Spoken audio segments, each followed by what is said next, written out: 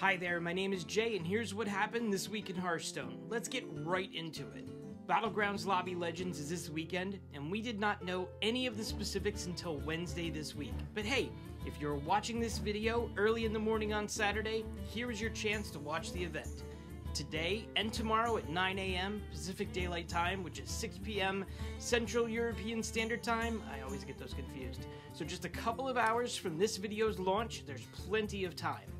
It's a $50,000 prize pool.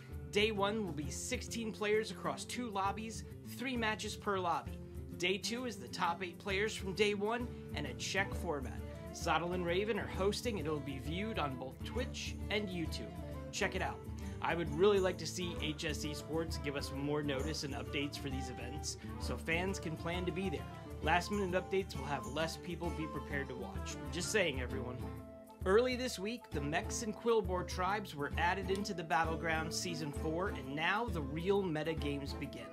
The game's challenge has been pushed up a notch, with all the tribes being added finally. And while the game is very fun, I can still not get out of the dumpster. I think I need to play many more games before I get the swing of things, but here are my impressions right now of each tribe.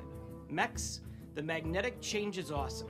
Being able to magnetize without board space limitations is a game changer and super fun. Quillboar, I'm still fleshing things out, not quite sure yet.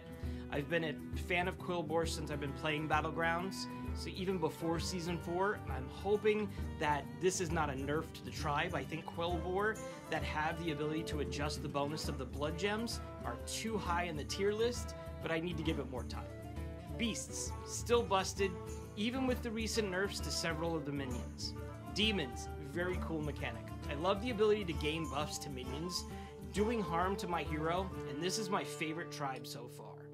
Elementals, looks like the weakest of the tribes. I have not been able to get a top 5 with this tribe yet. Pirates, not as strong without Hogger in my opinion, but still have some major potential for scaling. I also love the new gold mechanic, even better than the Hogger rolling. Undead, not much has changed in my eyes, still playing this out with the tribe. Naga, love the new interactions, doing very well with this tribe. I'm liking all of the minions that I've seen so far for the tribe. Dragons, mixed results with this tribe. I do not think I have played enough of them yet to conclude a love-or-hate relationship yet. And Murlocs. Murlocs are busted and fun, and I'm not missing the poisonous at all. I mentioned in a video this week that when the first news of the upcoming Heroic Tavern Brawl was announced and the new Death Knight skins were shown, the understanding was that you needed to win 3 Heroic Tavern Brawl games to get the Frostmonger Sai Death Knight skin. But when we logged in the day before the event was to start, our task list had play 3 instead of win 3. Looks like someone done goofed, and you may think that Blizzard would have just reverted back to win 3, right?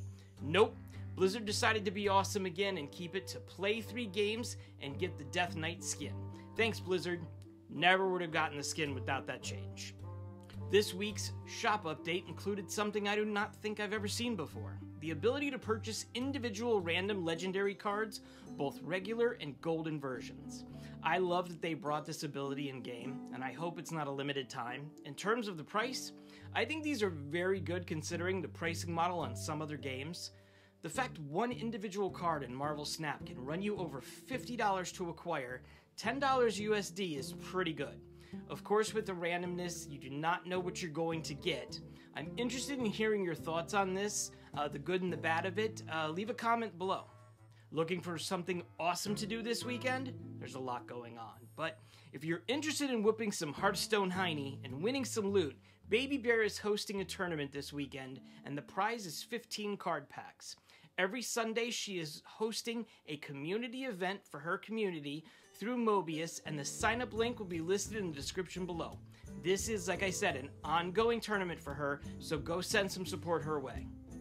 Audiopocalypse, the new mini-set launching on May 31st, consists of 38 new cards, 4 legendary cards, 1 epic card, 17 rare cards, and 16 common cards. Those new cards can either be opened in Festival of Legends packs or purchased as a complete 72-card set. Normal version of the mini set can be purchased for $14.99 or 2,000 gold, and the all golden version can be purchased for $69.99 or 10,000 gold. The Golden Mini Set option also includes a bonus Diamond Legendary. Check out the patch notes in the description below, which will also include the reveal schedule. I have several small videos lined up discussing all the cards in the mini set, so stay tuned for those.